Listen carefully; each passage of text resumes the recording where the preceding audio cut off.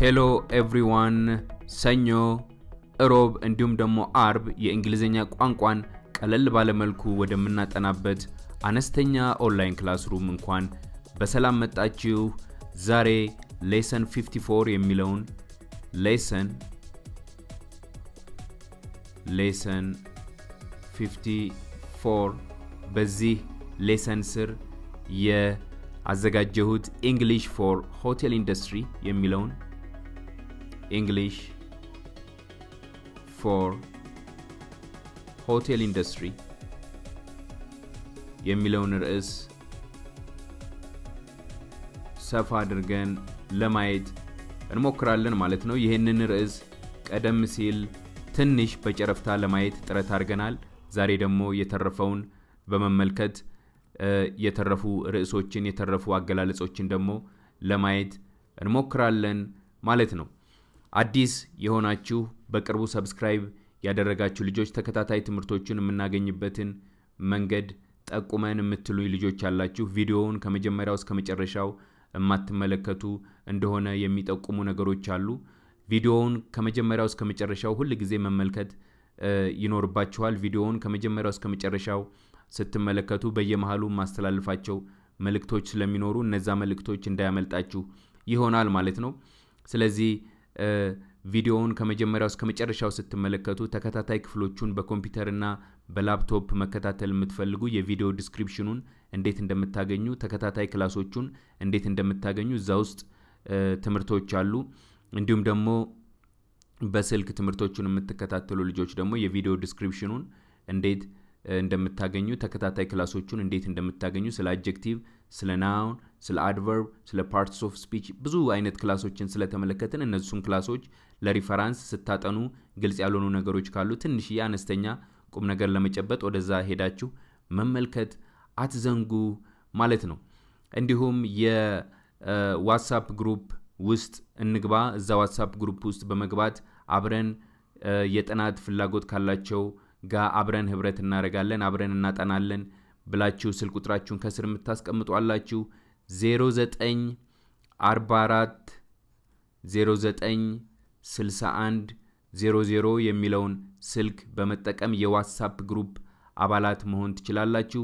እናንተ የዋትስአፕ ግሩፕ አባላት ብዙ ዕውቀቶች ያላችሁ እንደሆናችሁ ገምታለሁ። ስለዚህ እዚህ ዋትስአፕ ግሩፕ አባላት ውስጥ ደግሞ መታችሁ ያላችሁን በማካፈል በንባብ ሊሆን ይችላል ኮንፊደንሳችሁን ዴቨሎፕ የምታደርጉበትን መንገድ ታገኛላችሁ። ሰብሰብ ካሉ ሰዎች ጋር አብራችሁ ስትሆኑ የበለጠ ኮንፊደንሳችሁ እየዳበረ ይመጣል። ሁሉ ጊዜ ልምምድ ማድረግ ሁሉ ጊዜ ፕራክቲስ ማድረግ አንድን ነገር ከአንድ ደረጃ ወደ ሌላ ደረጃ የሚያሳድገው ነገር ስለሆነ እዚህ ዋትስአፕ ግሩፕ ውስጥ ብትገቡ መልካም ነው የሚል አስተያየት አለኝ ማለት ነው። ሶ English for Hotel Industry okay English for Hotel Industry በሆቴል ኢንዱስትሪ ውስጥ ወይም ደግሞ በሆቴል ስታፍ ውስጥ የተለያዩ እንግሊዘኛ አገላለጾች አሉ። እነዚህ የተለያዩ እንግሊዘኛ አገላለጾች ብትለማመዷቸው መልካም ኮሙኒኬሽን ስኪልን ይፈጥርላችኋል። ኦኬ ሶ ሆቴል አንዳንድ ቦታ ሞቴል ይባላል። ሞቴል ኦኬ አንዳንድ ቦታ MOTEL ሞቴል የሚለው ቃሉ የመጣው ሞተሪስት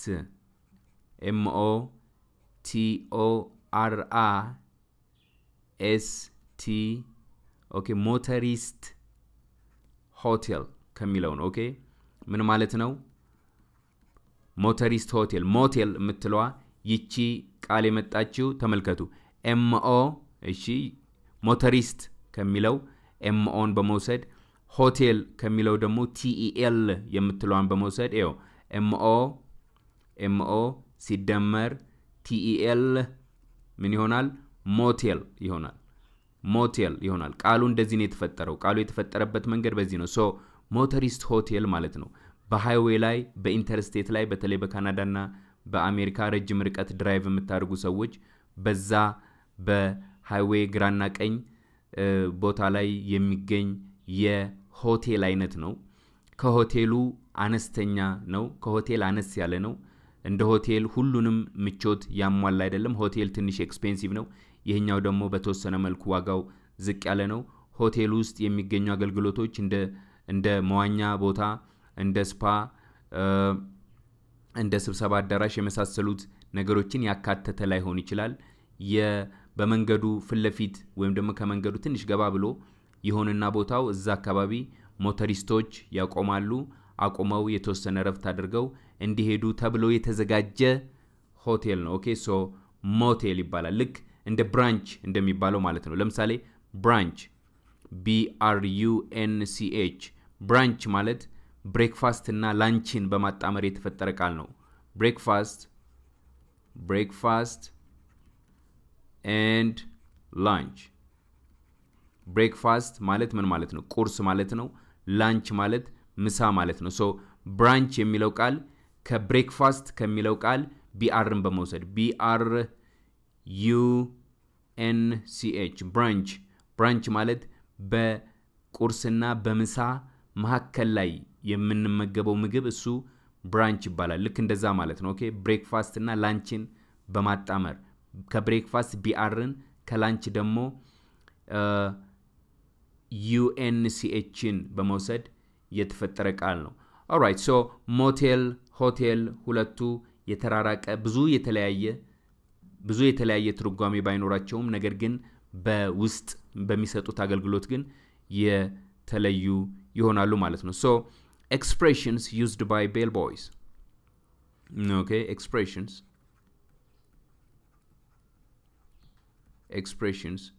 used by bellboys okay ይሄ ኤክስፕሬሽን ለቤልቦይስ ብቻ ሳይሆን ለቤልማንም ያገለግላል ኦኬ ቤልማን የሚባል አለ ለሴኩሪቲ ጋርድ ያገለግላል ኦኬ እዛ አካባቢ አትክልተኞች ካሉ ለአትክልተኞችም ያገለግላል ለዶር ኪፐር ለጋርድ ለተለያዩት ያገለግላል ይሄ ኤክስፕሬሽን ኦኬ ሆቴል ኢንደስትሪ ውስጥ የሚሰሩ ሰዎች ኤክስፕሬሽኑን ሊጠቀሙበት ይችላሉ ኦኬ ሶ good morning welcome to good morning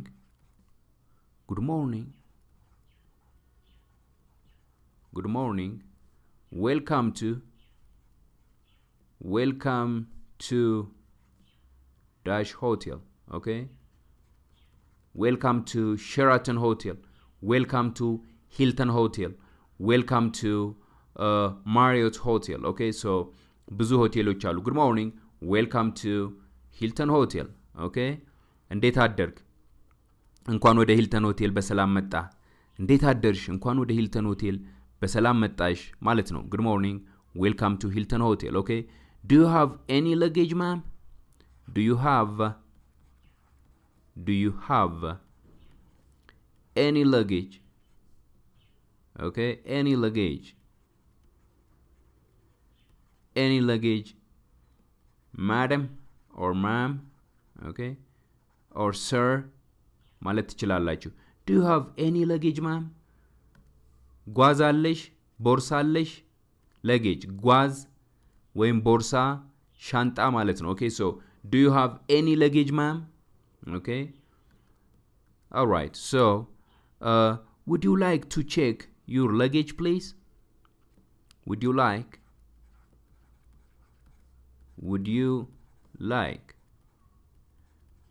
to check okay would you like to check your luggage please would you like to check your luggage please all right ቦርሳዎችሽን ቼክ ልታደርጊ ትችያለሽ ጓዝሽን ቼክ ልታደርጊ ትችያለሽ ልትመለከቺ ትችያለሽ አውርጄዋለሁ መተሽ እንደማለት ነው okay so would you like to check your luggage please all right would you like to follow me to the front desk would you like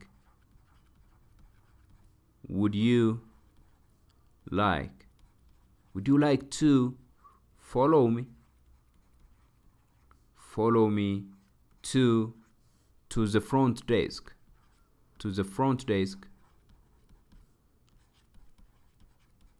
to the front desk please or to the front desk okay would you like to follow me to the front desk ማለት ካስተመሮች ወይም ደግሞ የሆቴል ደንበኞች ቼክ ኢን እና ቼክ አውት የሚያደርጉበት ቦታ ማለት ነው ቼክ ኢን እንዲሁም ደግሞ ቼክ አውት ቼክ ኢን ማለት ምን ማለት ነው ቼክ ኢን ማለት የሆቴል ካስተመሮች ልክ አንድ ሰው ከሆቴሉ በር ከፍቶ ገባ ልክ በሩን ከፍቶ ሲገባ ፍለፊት የሚታየው ነገር ቢሆን ምንድነው ሰራተኞች በሆነ ጠረጴዛ ጀርባ ቆመው እየሰሩ ወይ ቁጭ ብለው ከኮምፒውተር ጋር ስልክ ያወሩ ኦኬ እየሰሩ ያሉ እነሱ ቼክ ኢን የሚባል ቦታ ነው ያ ማለት ካስተመሩ ሆቴል ሲገባ ክፍል ሲሰጠው ቁልፍ ሲሰጠው እሱ ቦርሳውን ሆቴል ክፍሉ ሲያስገባ ያ ቼክ ኢን ይሉታል ቼክ አውት ሲባል ደግሞ ያ ካስተመር የገባው ካስተመር ኦኬ ቁልፉን መልሶ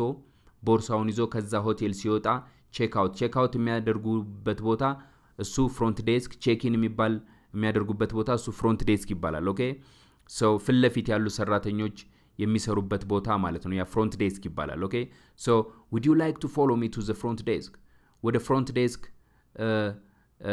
ልወስድሽ ይችላሉ ተከተይኝ እንደማለት ነው alright so ወደዛኛው ቦርድ ከማለት በፊት ዋና ነጥቦችን ለመከለስ ልሞክር ኦኬ እንግሊሽ ፎር ሆቴል ኢንደስትሪ የዛሬ ጥናታችን ርዕስ ነው ሆቴል ኢንደስትሪ ውስጥ የሆቴል ቦታ ውስጥ ያሉ የተለያዩ አገላለጾችን እየተመለከትን እንገኛለን ሞቴል ኦኬ ሞቴል የሚለው ሆቴል የሚለውን ቃል ሙሉ ለሙሉ የሚተካ ሳይሆን ለሞተሪስት ሆቴል ተብሎ የተዘጋጀ ነው ወይም ለሞተረኞች የሚያርፉበት ቦታ ተብሎ የተዘጋጀ ነው ይሄው አፈጣጠሩንም ተመልክተናል ኤምኦ የምትለዋን የመጀመሪያዋን እንዲሁም ደግሞ ቲኢኤል የሚለውን በመውሰድ ሞቴል ብለው በዚህ አይነት መልኩ አስቀምጠውታል ነው ሶ ብራንች ብሬክፋስት ኤንድ ላንች ስለነዚህ ቃላት አፈጣጠር ወደፊት እስቲ በሰፊው ምንመለከት ይሆናል ማለት ነው ሶ ኤክስፕሬሽንስ ዩዝድ ባይ ቤል ቦይስ እነዚህ ኤክስፕሬሽኖች ለቤልማን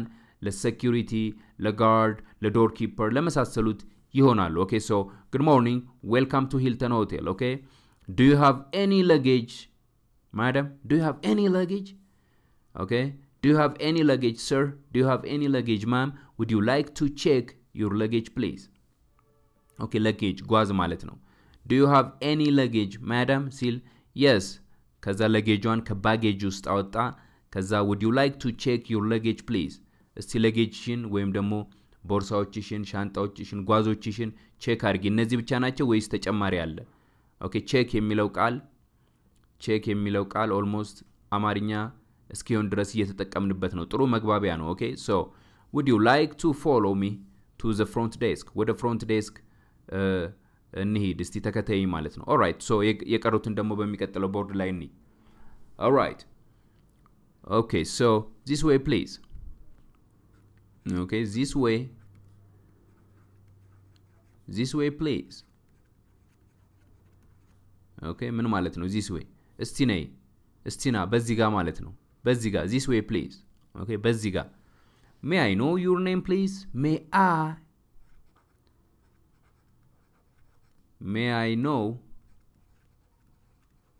I know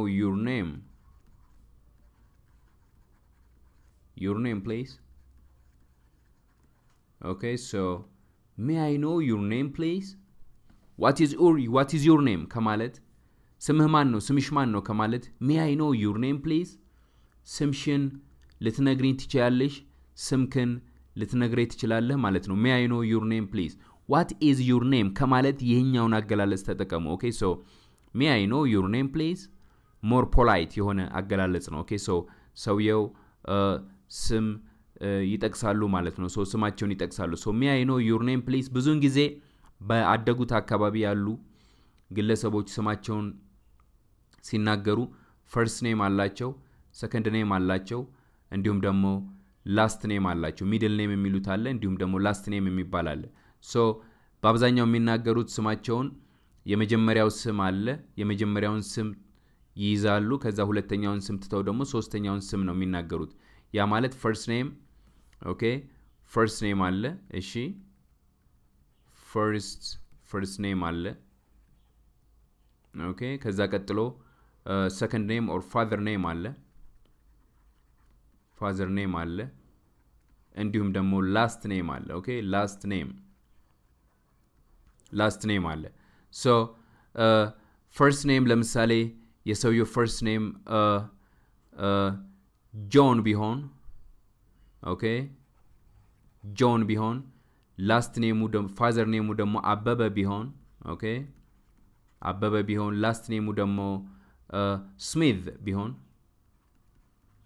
ስሚዝ ቢሆን ሰውየው ስሙን የሚናገረው ማን ብሎ ነው ጆን ስሚዝ ብሎ ነው so እዛ አካባቢ የምትሰሩ ሰዎች በአብዛኛው ስሚዝ የሚለውን ቃል ብትጠቀሙ ጥሩ ነው ሚስተር ስሚዝ ኦኬ ምክንያቱም ሚስተር ስሚዝ ሲባል ያ ሰውዬ አንቱ የተባለ ያህል ነው የሚሰማው አንቱ አሁን እንግሊዘኛ ቋንቋ ውስጥ አንቱ የሚባል ቃል የለም እንግሊዘኛ ቋንቋ ውስጥ ሰውየውን አንቱ ለማለት ሰውየውን በምኑ መጥራት ያስፈልጋል በላስት ኔሙ መጥራት ያስፈልጋል so when you call the person by his last name so ሰውየው ምንድነው ክብር የተሰጠው ያህል ይሰማዋል so በመጨረሻው ወይም ደግሞ በላስት ኔሙ መጥራት አስፈልጊ ነው ማለት ነው የመጀመሪያው ስም አለ ቀጥሎ ያለው ስም አለ ለምሳሌ ስማችሁ ማን ነው ያባታችሁ ስም ያያታችሁ ስም እንደሚባለው ማለት ነው so እነሱ የአያታቸውን ስም እንግሊዘኛ ቋንቋ ተናጋሪዎች በአያታቸው ስም ሲጠሩ የአንቱታ ስሜት ይሰማቸዋል so ይሄንን መጠቀም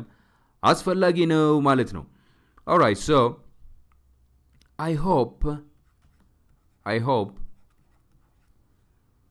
hope you are having a pleasant day I hope you are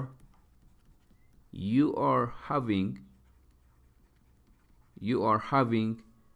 a pleasant day okay pleasant ማለት ምን ማለት ነው አስደሳች ማለት ነው okay pleasant day ደስ የሚል ቀን እንደምታሳልፍ ተስፋለኝ ደስ የሚል ቀን እንደምታሳልፍ ተስፋለኝ pleasant day okay አስደሳች happy መልካም ቀን ማለት ነው መልካም የሆነ ቀን okay alright so the lobby is on the right the lobby is on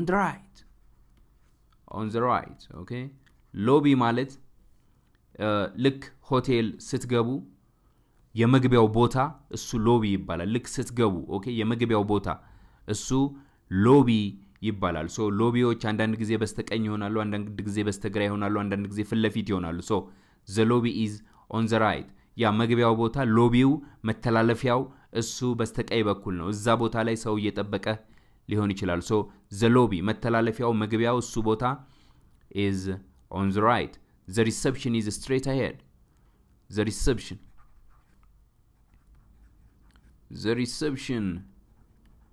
is straight ahead okay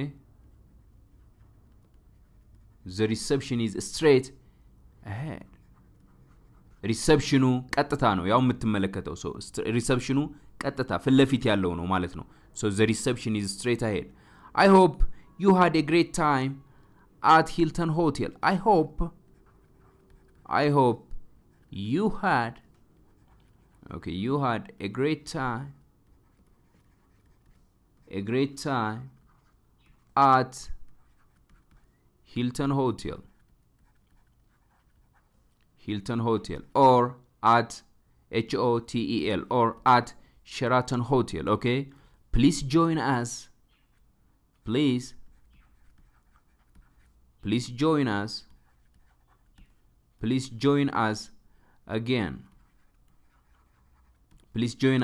and enjoy your trip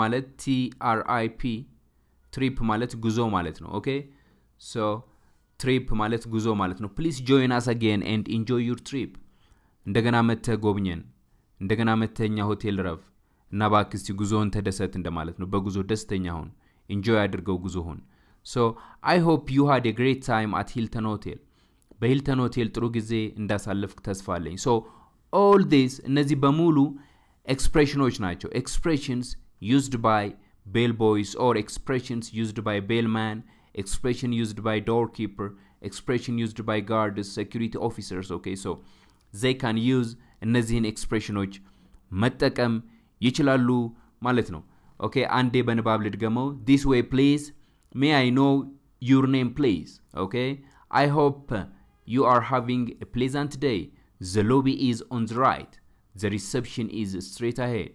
I hope you had a great time at Hilton Hotel. Please join us again and enjoy your trip. So የሚቀጥለው ቦርድ ላይ ደግሞ የተረፈውን ገስቶች የሚጠቀሙትን አገላለጾች እንደዚህ ሲባሉ ቀጥለው የሚመልሱትን ነገር ተመልክተን ከዛ ሞዴል ኮንቨርሴሽኖቹን አይተን የበለጠ እናጠናክረዋለን ማለት ነው። All right. Okay, so guest, okay, or customers, okay? Guests or customers. Okay, good morning, good morning.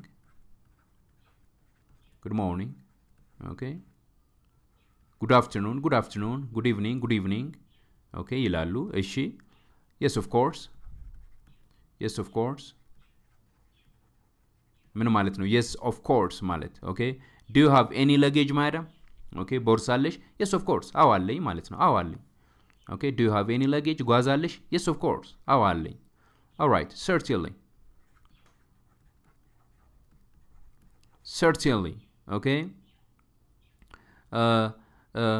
Would you like to check your luggage, please? Certainly. በእርግጠኝነት እሺ በትክክል እንደማለት ነው። Certainly. Absolutely. ይላሉ አንዳንድ ሰዎች። Okay. Yes, good morning. Yes, good morning. Good morning. Yes, good morning. I want to stay in your hotel. I want to stay. I want to stay in your hotel. Okay? Yes, good morning. እንዴት አደርክ? እንዴት አደርሽ? ሆቴል በሆቴላችሁ ወይ ደግሞ በሆቴልህ በሆቴልሽ መቆየት ፈልጋለሁ። Okay? I want to stay in your hotel. If I choose, okay? If I choose a superior room,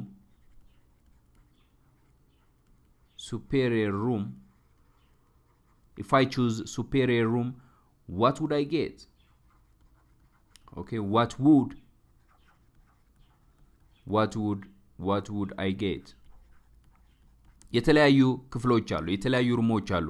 superior room የሚባል አለ፣ deluxe room የሚባል አለ፣ standard room የሚባል አለ። እንደ ደረጃቸው የሚለያይ ነው። superior room ውስጥ አንድ ሰው ሲያርፍ okay superior roomን አንድ ሰው መርጦ ሲያርፍ እዛ ውስጥ ሲቀመጥ የሚያገኛቸው ነገሮች አሉ። ስለዚህ superior roomን መርጬ እዛ ባርፍ ምንድነው ማገኘው ነገር? ምን አገልግሎቶች አሉት ለማለት ነው። How much is the rate?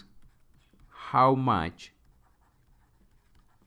much is the rate? Okay? How much is the rate? ዋጋው ስንት ነው? ዋጋው ስንት ነው ማለት ነው። How much is the rate? Okay? በአንድ ሌሊት ዋጋው ስንት ነው? በአንድ ምሽት ዋጋው ስንት ነው ማለት ነው። How much is the rate? Okay? Okay, I will take it. Okay, I will take it. እሺ ወስደዋለሁ። እሺ ከፍላለሁ። by cash. Okay, by cash. በካሽ ከፍላለሁ። by credit card. በክሬዲት ካርድ ከፍላለሁ። Okay, here you are. ይኸው ማለት ነው። Okay, so guest, good morning. Yes, of course, certainly. Yes, good morning. I want to stay in your hotel. If I choose a superior room, what would I get? How much is the rate? Okay, I will take it. By cash.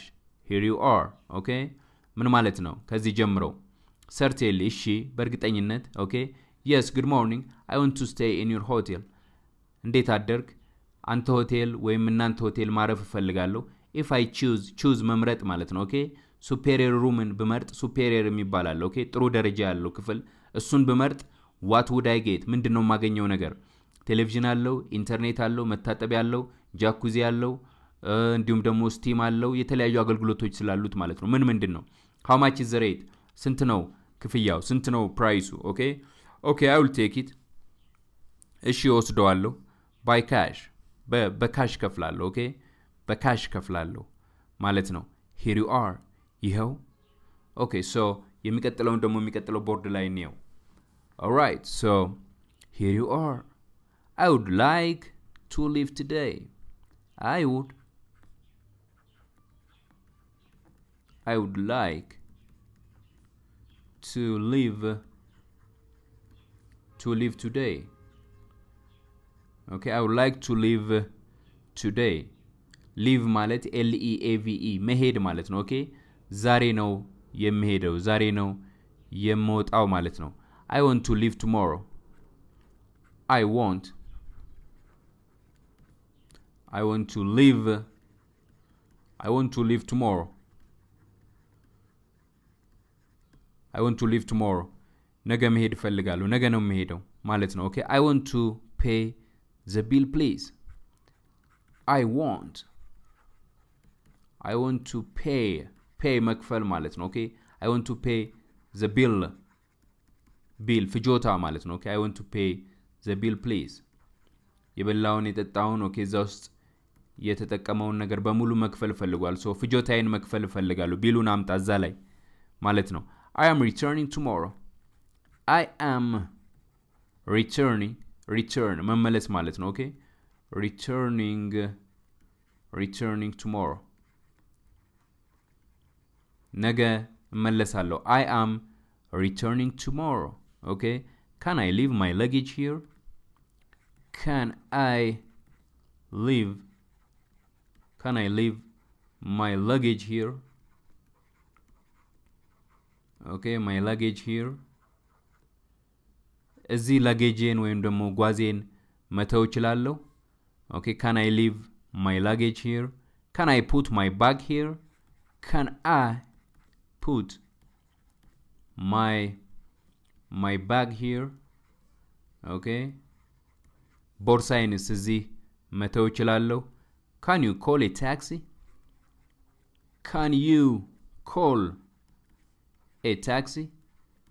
ታክሲ ልትጠራልኝ ትችላለህ፣ ታክሲ ልትጠሪልኝ ትችያለሽ ማለት ነው። Okay, so በሞዴል ኮንቨርሴሽን እናጠናክረው።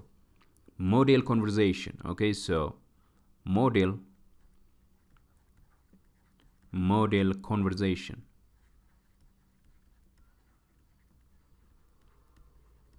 model conversation.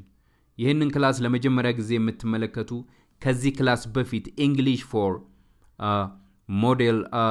for hotel staff የሚለውን ክላስ ካያችሁ በኋላ ኮሜንቱ ላይ ክላሱን የሚከታተሉ ልጆች በጣም በርካታ ዲያሎጎችን አስቀምጠውላችኋል። ያንን ሄዳችሁ በመመልከት የበለጠ አገላለጾችን ማየት የምትችሉ ይሆናል። በእርግጠኝነት ደግሞ ይሄንን ክላስ የተከታተላችሁ ደግሞ የተለያዩ አገላለጾችን ደግሞ ኮሜንቱ ላይ በማስቀመጥ ሌሎቹ የሚማሩበትን መንገድ እንድትፈጥሩ ይሁን ማለት ነው። Okay, so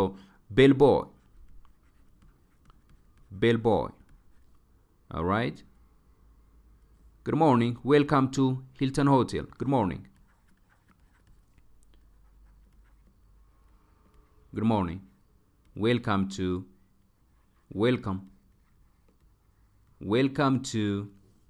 Hilton Hotel. Okay, welcome to Hilton Hotel, or welcome to Sheraton Hotel. Okay, all right. So guest. Good morning.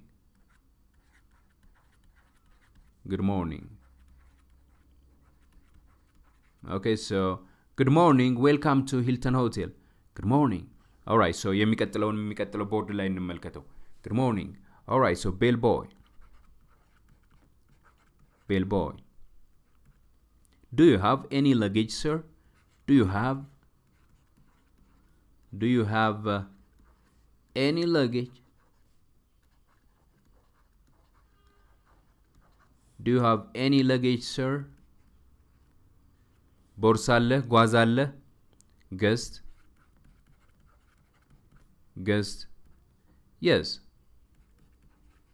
Yes. In baggage. Okay, in baggage. Baggage ጢያራ ማለት ነው፣ ወይም ደግሞ ዕቃ ማስቀመጫ ማለት ነው። እዛ ውስጥ ነው ቦርሳዎች ያሉት። ከዛም ጣልኝ። Okay, መኪና ውስጥም ሊሆን ይችላል። Okay, መኪና ውስጥም ከኋላ እሱ የመኪና ክፍል ቦርሳ ማስቀመጫ ስለሆነ so the bellboy takes እዚህ ጋር bellboy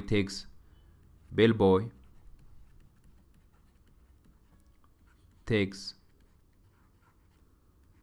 some some luggage. Some luggage from baggage, okay? Some luggage from baggage. All right, so bellboy. All right. Would you like to check your luggage, please? Would you like? Would you like to check your luggage, please? ጓዝህን ቦርሳዎችን እስቲ ቼክ አድርግልኝ. Guest, yes of course. Okay, yes of course.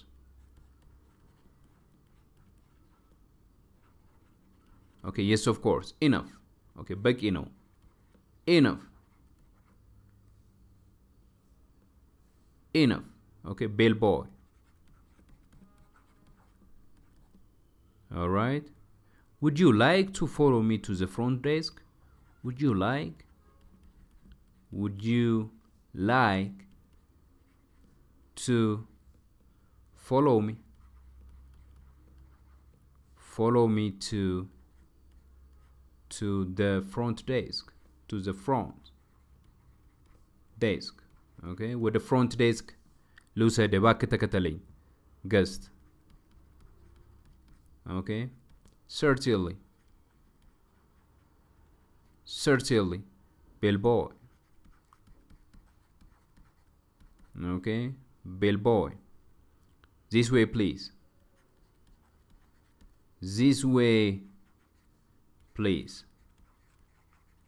All right. So ከዚህ ቀጥሎ ያለው ከሪሴፕሽኑ ጋር ወይም ከሪሴፕሽኗ ጋር የሚያደርጉት ኮንቨርሴሽን ነው የሚሆነው. ኦኬ ሶ ሞዴል ኮንቨርሴሽኑን አንዴ ለመድገም ያህል so good morning, welcome to Hilton Hotel. Good morning. Do you have any luggage, sir? Yes, in baggage. Would you like to check your luggage, please? Yes, of course. Enough. Would you like to follow me to the front desk? Certainly. This way. I think ይሄ ክላስ ቀላል ነው ብዬ ተስፋ አደርጋለሁ. ይህንን ክላስ በመደጋገም ወደ ኋላ ሄዳችሁ ደግሞ ያላያችኋቸውን ያልተገነዘባችኋቸውን ነገሮች ደግማችሁ በመገንዘብ ሪፈር በማድረግ አዳዲስ ነገሮችን በማወቅ ቀጥሉ. ኤክሰርሳይዝ ሰጣችኋለሁ. ኤክሰርሳይዝ ኮሜንቱ ላይ የምጽፉት ኤክሰርሳይዝ please write 3 expressions, okay, used by bellboys, okay? 3 expressions used by bellboys. Okay, so please write 3 expressions used by bellboys in the comment section below. ከዛኔ መጥቼ ኮሜንቱ ላይ ያለውን አነበዋለሁ. በጣም በርካታ ሰዎች ደግሞ ብዙ መጻፍ ትችላላችሁ. ሪፈር የምታደርጉ የምታጠኑ ልጆች ብዙ መጻፍ ትችላላችሁ. ከናንተ ሌሎች ይማራሉ. እግረ መንገዳችሁን እናንተም ለሌሎች እገዛና ጥናት እንዲያጠኑ እያደረጋችሁ ነው ያላችሁ. ስለዚህ ኮሜንቱን ቦታ ተጠቀሙበት. አግዙ ሌሎችን. ለሌሎች ስታካፍሉ ይበዛላችኋል. ኦኬ ሶ ይሄንን ክላስ ከተመለከታችሁ በኋላ ላይክ ማድረግ ለሌሎች ሼር ማድረግ ልማዳችሁ ይሁን።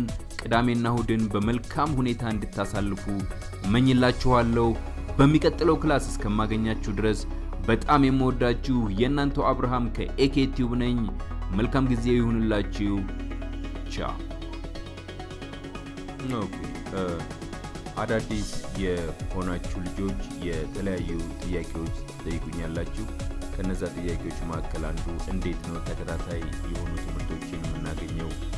ከዚህ በፊት የተማራችኋቸውን ወይም ደግሞ ከዚህ በፊት ያያችኋቸውን የተለያዩ ትምህርቶች ማግኘት የምንችልበትን ሁኔታ ንገረን፣ አሳየን ያላችሁ በጣም ብዙ ሰዎች አላችሁ። ስለዚህ እኔ አሁን ቀለል ባለ መልኩ ተከታታይ ትምህርቶቹን የምታገኙበትን መንገድ አሳያችኋለሁ ማለት ነው። ልክኛ ከዚህ ትምህርቶችን ስንለቅ ወይም ደግሞ ቪዲዮዎችን ስንለቅ ይሄ ቪዲዮ ነው። ለምሳሌ ተመልከቱ። እዚህ ጋር በቀስት የምትመለከቱት ይሄ እንግሊዘኛ በአማርኛ መማር asking and telling time ልክ ይሄ ቪዲዮ ይመጣል። ይሄንን ቪዲዮ ክሊክ ታደርጋላችሁ። ክሊክ ስታደርጉ ራሱ ትምህርቱ ይመጣል። ልክ ትምህርቱን ተምራችሁ ስትጨርሱ መጨረሻ ሄዳችሁ ከዛ ቪዲዮውን ወደ ላይ ቀስ ያላችሁ ታወጡታላችሁ። ከዛ ቪዲዮውን ወደ ላይ ቀስ ያላችሁ የምታወጡት የቪዲዮውን ዲስክሪፕሽን ለማግኘት ነው ይሄ የቪዲዮ ዲስክሪፕሽን እዚህ ጋር በቀስት የምትመለከቷት እቺ ሾው ሞር የምትለዋ ቦታ ውስጥ በተለያዩ ሊንኮች ተደራጅቶ የሚቀመጥ ነው የሚሆነው የቪዲዮ ዲስክሪፕሽን ማለት ነው እሱን ክሊክ ታደርጋላችሁ ክሊክ ስታደርጉ እዚህ ጋር የምትመለከቱት ይሄ የቪዲዮ ዲስክሪፕሽን ይባላል እዚህ የቪዲዮ ዲስክሪፕሽን ውስጥ ነው እንግዲህ ተከታታይ ትምህርቶች ተደራጅተው የሚቀመጡት ማለት ነው ለምሳሌ ይሄ እዚህ ጋር የምትመለከቱት ከላይ በቀይ ቀስት ይሄ የፌስቡክ ፔጅ ነው ይሄንን የፌስቡክ ፔጅ ክሊክ ስታደርጉ በቀጥታ የኤኬቲዩብ ፔጅ ላይ ይወስዳችኋል ያንን ፔጅ ፎሎ በማድረግ ከዛም የሚለቀቁ የተለያዩ ማስታወቂያዎች ካሉ እነሱን መከታተል ትችላላችሁ ይሄኛው ደግሞ የመጀመሪያው ጆብ questions and answers የሚል ሁለት ቪዲዮዎች አሉ እነሱን ቪዲዮዎች ማየት ከፈለጋችሁ ይሄን ክሊክ ታደርጋላችሁ ክሊክ ስታደርጉ በቀጥታ ይሄው እነዚህን ሁለት ቪዲዮዎች ጋር ይወስዳችኋል ማለት ነው እንደገና ወደ ኋላ እንመለሳለን ወደ ኋላ ተመልሰን የቪዲዮ ዲስክሪፕሽን ጋር ተመልሰን እንሄዳለን የቪዲዮ ዲስክሪፕሽን ጋር ተመልሶ ለመሄድ በቀጥታ ምንድነው የምታደርጉት እቺ ሾው ሞር የምትለዋን እሷን ክሊክ ታደርጋላችሁ በቀስት ማመልከትበትን ከዛ እዚህ ጋር አንደኛ job interview questions and answers ሁለተኛ business english ሶስተኛ customers expressions አራተኛ learn english through amharic የሚለውን አጠቃላይ ሁሉንም ትምህርቶች ማግኘት ከፈለጋችሁ ይሄንን ክሊክ ታደርጋላችሁ ክሊክ ስታደርጉ የት ጋር ነው የምትሄዱት የተደራጁት ትምህርቶች ጋር አንደኛ ሁለተኛ ሶስተኛ አራተኛ እያለ አምስተኛ ስድስተኛ እያለ ቀጥታ ወደ ታች ይወላችሁ ስክሮል ስታደርጉ እዚህ ጋር በስተቀኝ በኩል ስክሮል የሚሆነውን ክፍል ተመልከቱ ሁሉንም በቅደም ተከተል መከታተል ትችላላችሁ ማለት ነው ኢቭን ይሄው ራሱ ትምህርት እዚህ ጋር asking and telling time የሚለውን እዛ ውስጥ ከትቻለሁ ማለት ነው ቀላል የሆኑ ክፍሎች ካሉ እነሱን እየዘለላችሁ መከታተል የምትፈልጉትን ነገር መከታተል ትችላላችሁ ማለት ነው ስለዚህ የቪዲዮ ዲስክሪፕሽን ምን ማለት ወይም ደግሞ የቱ እንደሆነ ካወቃችሁ የቪዲዮ ዲስክሪፕሽን አንዴ ለመድገም ያህል እዚህ ጋር ሾው ሞር የሚለው ይቺ ቀስት የቪዲዮ ዲስክሪፕሽን ናት ይቺ በቀስት የምትመለከቷት እሷን ክሊክ ታደርጋላችሁ ከዛ እዚህ ጋር job interview question and answer እዚህ ጋር በቀስት የምትመለከቱት እሱን ክሊክ ስታደርጉ ወደዛ ቪዲዮ ይወስዳችኋል business english የሚለውን ይሄንን ክሊክ ስታደርጉ ወደ business english ወደ በቢዝነስ እንግሊሽ ርዕስ ስር የተዘጋጁ ትምህርቶች ጋር ወደዛ ይወስዳችኋል customer expression የሚለውን ደግሞ እሱን ክሊክ ስታደርጉ ወደዛው ወደ customer expression ስር የተዘጋጁ ትምህርቶች ጋር ይወስዳችኋል ሁሉንም ደግሞ ካገኛችሁ ይሄንን ክሊክ ታደርጋላችሁ ማለት ነው እንግዲህ ተከታታይ ትምህርቶችን ለማግኘት ዋናው መንገድ ቪዲዮ ዲስክሪፕሽን ውስጥ መግባት ነው የቪዲዮ ዲስክሪፕሽኑን ካወቃችሁ በዛ መልኩ ተከታታይ ትምህርቶችን ማግኘት ትችላላችሁ ከዛ በተረፈ ከተከታታይ ትምህርቶችን በላፕቶፕና በኮምፒውተር የምትከታተሉ ይሄን ይመስላል በስልክ ለምትከታተሉ ደግሞ ከዚህ ትምህርት ቀጥሎ እንዴት አድርጋችሁ በስልክ የቪዲዮ ዲስክሪፕሽንን እንደምታገኙ ቀጥዬ አሳያችሁ እንግዲህ በስልክ ለምትከታተሉ ደግሞ የቪዲዮውን ዲስክሪፕሽን እንዴት አድርጋችሁ እንደምታገኙ አሳያችኋለሁ ይሄ ኤኬቲዩብ ነው ማንኛውም ቪዲዮ ከእንግዲህ ወዲያ ፖስት ማድረጋቸው ቪዲዮዎች ሲመጡ ሁሉንም በቅደም ተከተል ከመጀመሪያው ጀምሮ አሁን ድረስ ያሉትን መከታተል የምትችሉበትን መንገድ አሳያችኋለሁ ማለት ነው አሁን ለምሳሌ በዚህ አንድ ቪዲዮ እንመልከት ይሄን helping verbs የሚለውን ቪዲዮ እሱን ክሊክ ታደርጋላችሁ እሱን ነካ ስታደርጉ ምንድነው የሚመጣው ነካ ስታደርጉ አይውላችሁ በቀጥታ ቪዲዮ ይመጣል ትምህርቱ ይመጣል ማለት ነው ልክ ትምህርቱ ሲመጣ ከትምህርቱ በታች አይውላችሁ helping verb የምትለዋለች በhelping verb ፊት ለፊት አይውላችሁ በቀይ ቀስት ማመለከታት ይች ወደ ታች የምታመለክቷ በቀይ ቀስት ያመለከትኩ ያለሁት ቦታ ላይ ሄዳችሁ ክሊክ ታረጋላችሁ አይውላችሁ ሄዳችሁ እዚች ጋር በቀይ ቀስት የተመለከተበት ጋር ክሊክ ታረጋላችሁ ክሊክ ስታደርጉ አይውላችሁ ወደ ታች አጠቃላይ የቪዲዮ ዝርዝር መጣ ማለት ነው ቀጥታ ወደ ላይ አሁን ስታወጡት የቪዲዮ ዝርዝር ምን ይሆናል ይውላችሁ ይሄ እዚህ ጋር የፌስቡክ ፔጅ ነው በቀስት ማመለክተው በቀይ ቀስት የሚመለከተው ከዛ ቀጥሎ የጆብ ኢንተርቪው question and answer ስራ ለመቀጠር ስትፈልጉ ስራ ከመቀጠራችሁ በፊት ምን ማድረግ እንዳለባችሁ የሚያሳየውን ቪዲዮ እዚህ ጋር ታገኛላችሁ ከዛ ቀጥሎ የቢዝነስ እንግሊሽ የሚለውን ደግሞ የቢዝነስ እንግሊሽ ተከታታይ ትምህርቶች እዚህ ጋር ታገኛላችሁ ከዛ በመቀጠል ደግሞ የካስተመር ኤክስፕሬሽንስ የሚለውን ተከታታይ ትምህርቶች እዚህ ጋር ታገኛላችሁ ሁሉንም ትምህርቶች ደግሞ ሁሉንም learn english through amharic በሚለው ከመጀመሪያው እስከ አሁን ድረስ የተማርናቸውን ሁሉንም ትምህርቶች በዚች ጋር ታገኛላችሁ ማለት ነው አያችሁ ይሄ ቀስቱ ይሄንን ቀስት ክሊክ ታረጋላችሁ ተመልከቱ ላሳያችሁ ክሊክ አደረጉ ክሊክ ሳደርግ አጠቃላይ ትምህርቶች መጡ ማለት ነው አያችሁ ከመጀመሪያው ጀምሮ ይኸውላችሁ ስክሮል ያደረጋችሁ ወደ ታች ስክሮል ያደረጋችሁ ታች ድረስ ማየት ትችላላችሁ ማለት ነው ስለዚህ ይሄ በስልክ ለምትከታተሉት የሚሆን ነው ማለት ነው አንድ ጊዜ ለመድገም ያህል ተከታተሉኝ እንደገና በደንብ ግልጽ እንዲሆን ይሄ ቪዲዮ አሁን ቀጥዬ ፖስት ማድረግ ወይም ደግሞ እዚህኛው ቪዲዮ ላይ ዲስክሪፕሽኑ ስላለ ይሄንን ክሊክ ታረጋላችሁ ክሊክ ስታደርጉ ትምህርቱ ይመጣል ትምህርቱ ከመጣ በኋላ ይውላችሁ ይሄንን ፕሌይ ስታደርጉ ራሱ ትምህርቱ ነው የሚመጣው ከዚህ እዚህ ጋር በቀይ ማመለክተው በቀይ ቀስት ማመለክታት ቦታ ጋር ሄዳችሁ በጣታችሁ ክሊክ ታረጋላችሁ ይሄው ዲስክሪፕሽኑ ወደ ታች መጣ ከዛ ወደ ላይ ስክሮል ታረጋላችሁ ስክሮል ስታደርጉ አንደኛ ሁለተኛ ሶስተኛ አራተኛ አንደኛ ጆብ ኢንተርቪው questions and answers የሚለውን ቪዲዮ ለማግኘት እዚህ ጋር በቀይ ቀስት ማመለክትበትን ክሊክ ታረጋላችሁ ቢዝነስ እንግሊሽ የሚለውን ለማግኘት አሁንም እዚህ ጋር በቀይ ቀስት ማመለክትበትን ክሊክ ታረጋላችሁ customer expressions የሚለውን ለማግኘት አሁንም እዚህ ጋር በቀይ ቀስት ማመለክትበትን ክሊክ ታረጋላችሁ ሁሉንም ለማግኘት ደግሞ እዚህ ጋር በቀይ ቀስት ማመለክትበትን ክሊክ ታረጋላችሁ ማለት ነው እንግዲህ እነዚህን ተከታታይ ትምህርቶች ለማግኘት ይሄንን ይመስላል ማለት ነው ይሄንን ትምህርት ከተከታተላችሁ በኋላ ለሌሎች እንዲደርስ ሼር ማድረግ እንዲሁም ደግሞ ቪዲዮዎቹን ላይክ ማድረግ አትዘንጉ ከዛ በተረፈ